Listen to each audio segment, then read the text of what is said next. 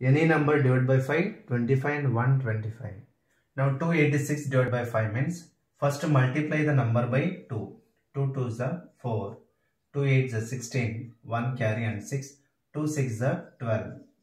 Now the answer for this is 572.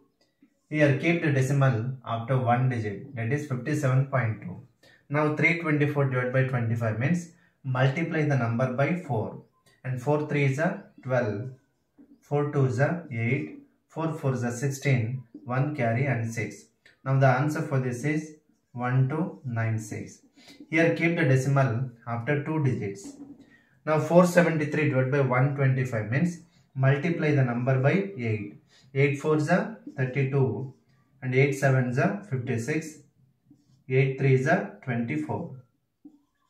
So the answer is 3784.